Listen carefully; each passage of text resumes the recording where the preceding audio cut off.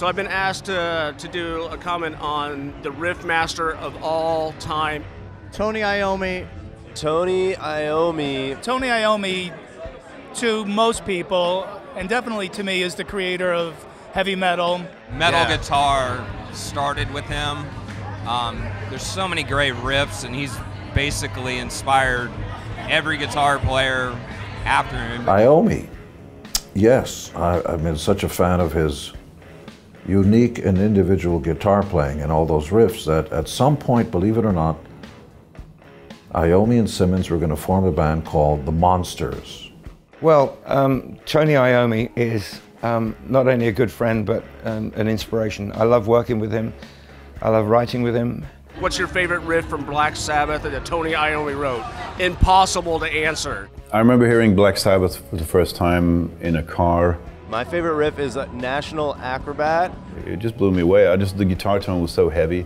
I always play Sabbath, Bloody Sabbath because it is probably one of the greatest things ever written. For me, I would have to go with the middle breakdown of Children of the Grave. Oh yeah, that's my favorite riff. Children of the Grave is one of my favorites, you know. But every kid learns how to play guitar playing Iron Man, I think. Stop, da, da, da, da, da, da.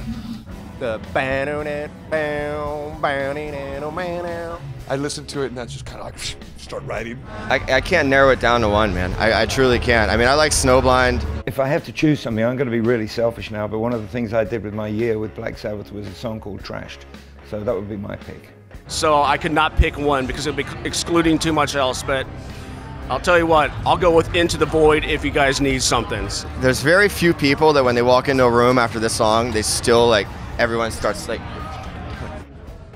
Is not even human. He is like an alien to me. The first real concert I ever went to was Black Sabbath. I did a record with him. He brought, I'm left-handed myself, he brought the guitar that he used on Iron Man to the studio one night. He's simply the most influential metal guitar player you can get. So I stayed in the mirror all night playing Iron Man, any kind of way you can play it, and I just, I love Tony to this day. And the dude's trademark. He's got a trademark sound. Because of you, I have a job.